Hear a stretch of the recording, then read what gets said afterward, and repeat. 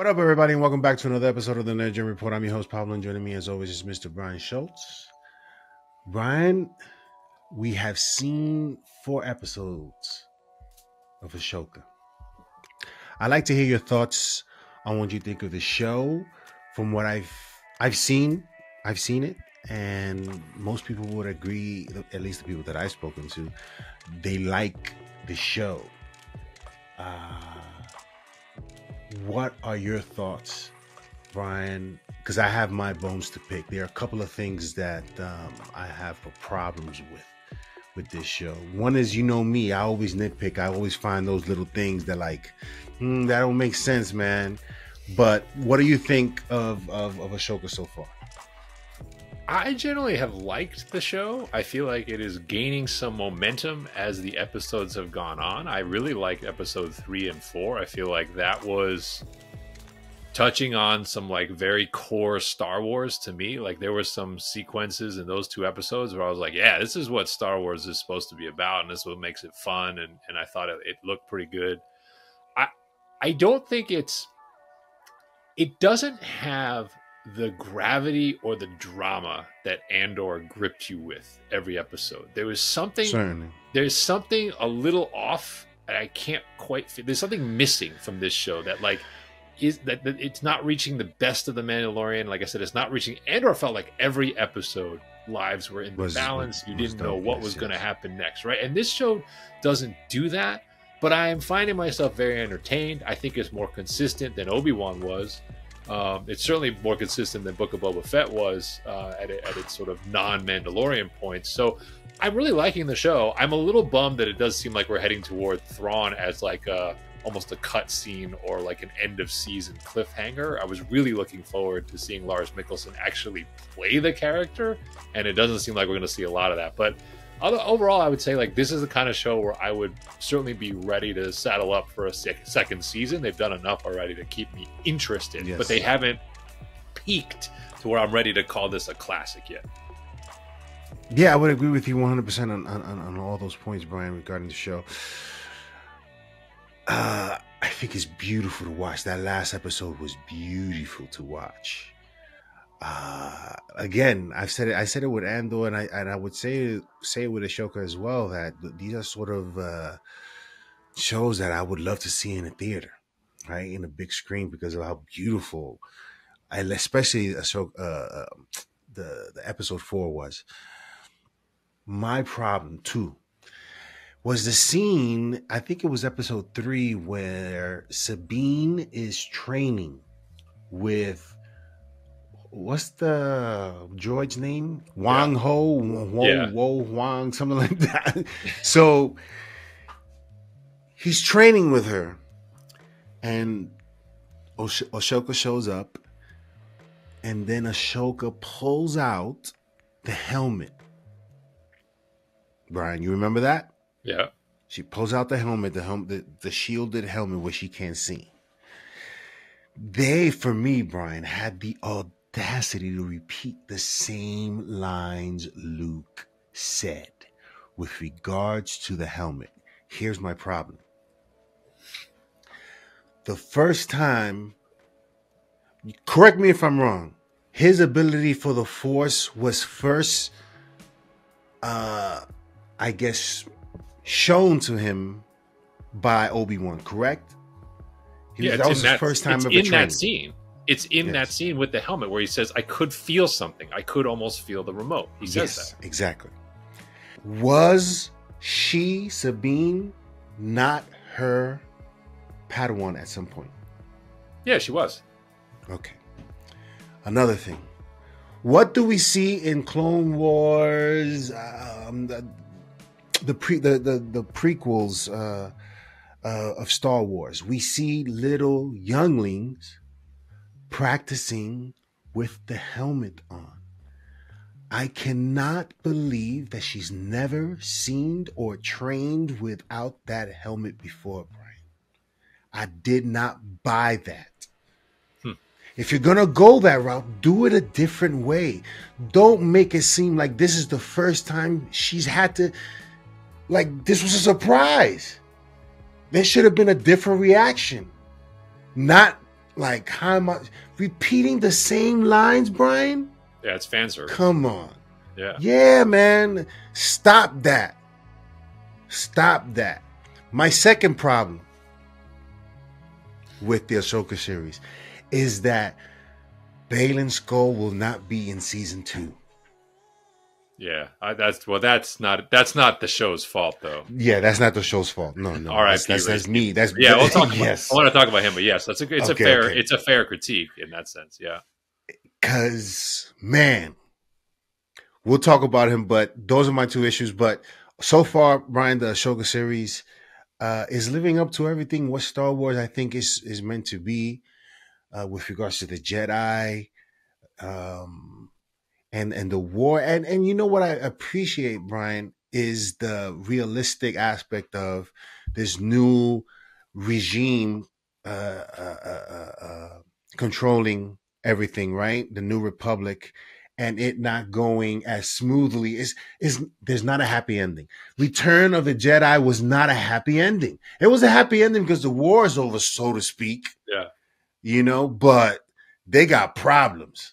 So yeah, those are my, those are my thoughts on it. Well, it's funny because so if the ill-fated last trilogy didn't exist, right? So, i.e., you didn't actually know what was coming after this show, right? Effectively,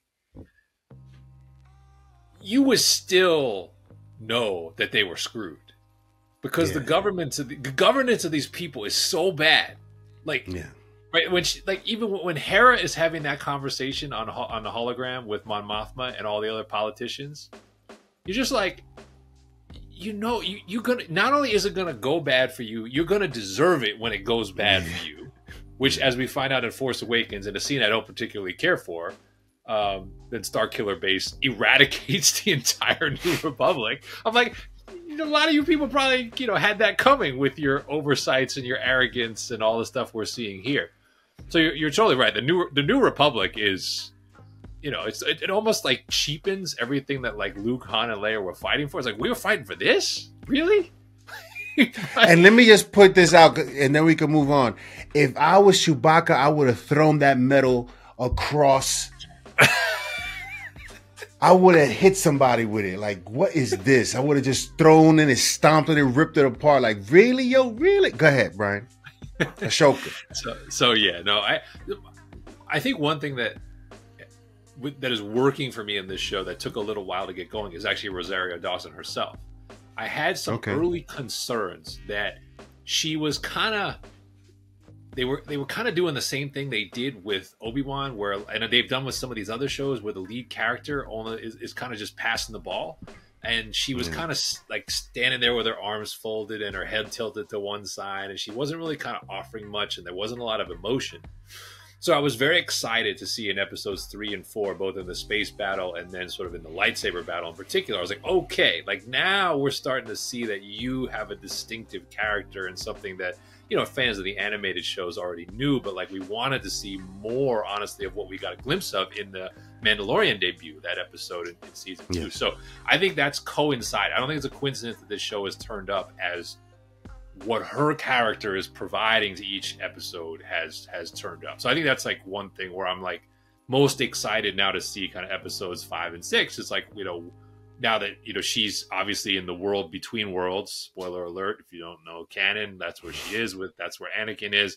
Like that could lead to some interesting stuff. So I think that's like the number one thing. The number two thing is, like you said, I thought the staging, in particular in episode 4, of the way they did the lightsaber battles, the backdrops they had, the stakes they had, how they matched up, like it was done really well. Like I know you're criticizing kind of the non sequitur of the training. I actually thought the fighting made sense. It's like, okay, Sabine in the rematch with Shin is using her Mandalorian technical skills as well as her lightsaber because she's not force sensitive.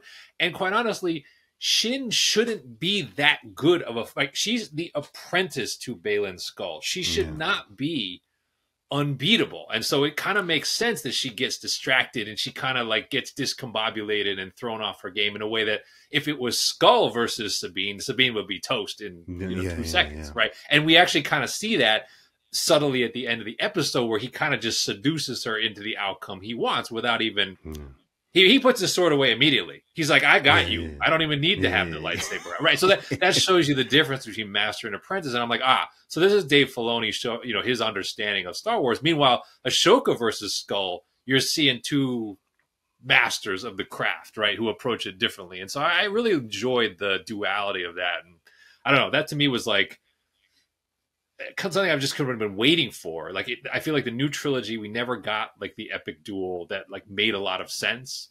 And I feel like even in Obi-Wan, the duel was compelling. The final rematch is compelling to watch. But in some ways, I felt like this was just better choreographed, like better. It looked better and was kind of better put together. So I enjoyed it more. So yeah. Brian, let's get to Baylan Skoll, man. This dude's presence on screen is like he comes straight out of a comic book, man. Straight out. The wide shoulders. Imagine, Brian, for a moment, if he was still around, him being the Dark Knight Returns, him being Bruce Wayne, the Dark Knight Returns. That's interesting. Oh my God, he just exudes just presence when he's on screen, especially in this. The way they made him look is just, he looks majestic. Usually Ray Stevenson, especially as he became more mainstream as an actor, tended to get more rough and tumble parts, right? Like he was Frank Castle in Punisher Warzone. He was Volstagg in Thor. He even in like he plays a small part in the Clive Owen and Antoine Fuqua King Arthur, and he's always this like rough and ready kind of tough guy. Yeah. I like that this character is not that. I like that it almost at points, the way he looks and carries himself, it's like, this is what Obi-Wan would be like if Obi-Wan kind of broke bad. Yeah, like he's got that same almost like sense of humor with like self-confidence. He's very calm. He's a step ahead. He's not totally bad. And that's the thing I love, is that he kind of has this like real admiration for the Jedi and Ahsoka. He is not. He said it with that one caricature Sith. And I think that's still got some legs. Like, we're going to see that go somewhere probably before this show this season is done. But it made me just almost regret some of Ray Stevenson's career, because I was like watching this and being like, this guy had more to give in different types of roles than Hollywood asked him to do. Yeah. I don't know if there was just oversight on him possibly being a lead guy, because he just overpowers the screen with his presence, and when he speaks, he looks like the guy, the man. But I'm curious to see where his plan is going, or what he is counting on happening for himself and for who else. I don't know. So his backstory is quite interesting to me. Well, that's why I think the character is compelling, because you know that he's not on the side of good, but you also know that he isn't actually totally aligned with Morgan Elsbeth. You know that. You can sense it. You can sense that he's after something else. And whether it's Ezra, whether it's Thrawn, whether it's something else amidst that he's interested in, I feel like there's a twist coming with regard to his character. So I hope it's not lame. I hope it's not lame. I hope, because they're building it up. I think if there is a silver lining, by the way, and obviously there's no silver linings to Ray Stevenson passing, I would suspect this was a character from its conception that was never intended to last past this season. So I don't think his dying in real life is going to force an awkward rewrite between seasons, if that makes sense. So I think we will see the completion of whatever he was meant to do. Yeah, because certainly we're going to get an Ahsoka rematch with him, and so that should be interesting to see how she overpowers him. But yeah, let us know in the comment section below. Anything else, Brian, before we wrap this one up? Just, I guess, because we've got the 2 episodes left, and I made that comment of like it isn't quite at that Andor stakes level. Do you think it can get? No, Do you think it can get there? And like, does it need to get there for this show to have done its job? no, Brian, because Andor is a very unique story in that we don't have books to refer to, we don't have cartoons, none of that. This is a unique story on how the rebellion was formed. And so there is a lot at stake in each episode as we get closer and closer to them. Obviously, Rogue One, right? Yeah. I don't know if there's another show that can, in the Star Wars world, that can each time out is better and better and better. It's difficult. It's difficult. Yeah, What they that's pulled fair. off was an amazing feat. And I didn't go into Ahsoka expecting to see Andor quality type writing of that feat. So I went in there just looking for a Star Wars show, and this is that. Yeah, that's what I like about it, is that they're not really beating around the bush too much. Like, they're giving you the lightsabers. They're giving, even in episode 3, like, fine, if you want to quibble with Ahsoka walking out on the spaceship and do it, like, but that's kind of Star Warsy type stuff. It's like, it's a little stretching it for her to be using the Force in space in the helmet like that. But it was a good space battle, and that's kind of what Star Wars is about. Is Sabine working for you? Like, that's the one I can't. I'm like, there's moments where I think the character and the actress are doing a really nice job, and there's other points where I'm like, this character's flip flopping and sort of, I get it. She's morally not but like, it's almost like annoying sometimes as well. So I don't know. I feel like I can end this season liking her, and I can end this season being kind of put off by her. I'm getting the Ant-Man 3 Cassie Lang vibe. Right? There's a little bit of that. There's a little bit of that. But her first initial outing, I was like, okay. And then it's like, I think what the problem is, Brian, is that I'm not really too concerned with her emotional state. I know that she wants to see Ezra Bridger. I don't know too much the history between her and Ahsoka, other than that she was a former apprentice and she couldn't deal with it. But I don't really care, too much about it. They haven't really made me. She hasn't done anything, She just looked like she's a person that can be manipulated. Yeah. Last thing for me, I think the show has made a good choice is that there are very few characters actually in this show. Like, we spend good time with Ahsoka, Sabine, Hera, and the droid on the good side, Hu Yang, that was his name. And then Hu Yang. Yeah. And then it's really kind of, Baylan Skoll. Shin is really more of a physical character. She isn't really sort of a character. And then Morgan Elsbeth, but then we know Thrawn is kind of waiting in the wings, and so and then Ezra's probably waiting on the other side. So it's like, okay, I look at that cast list and I'm like, I don't need any more than that. I don't need, 40, 50 characters. Like, this is good. Like, let's spend time with these characters, get to know them, and we can build a show with that. So good decision by Filoni, I think. So yeah, no, this is one of those where it's like, it's going fine. I think it could end really well. Maybe we're going to be complaining about how they landed or didn't land the plane, but I'm interested. This is a rebound for, and a step up, I think, for Star Wars. So yeah, I mentioned that little part to Neil because he's loving the show. With regards, he loves the lightsabers, right? He didn't like Andor because there's no Force, right? Yeah. He did like it. I think I revisited that conversation. He said he liked Andor, but I guess that part of it was missing for him. But when I pointed that out about Sabine not knowing about the helmet and stuff like that, like, that's oversight. I think that's oversight. That doesn't make sense to me. But let us know in the comment section below what you guys think of the Ahsoka series so far. It releases on Tuesdays at 9 p.m., Brian? Yeah, I get it out on the West Coast here at 6. But yeah, Tuesdays at 9 p.m. And only a few more episodes, right? So, for this season. Yeah, 2, right? Yeah, only 2 more, I think. Because this 6th episode, Brian, I'm telling you, man, it's killing me. It's killing me. We'll see you next time on the TheNerdGen Report. The show goes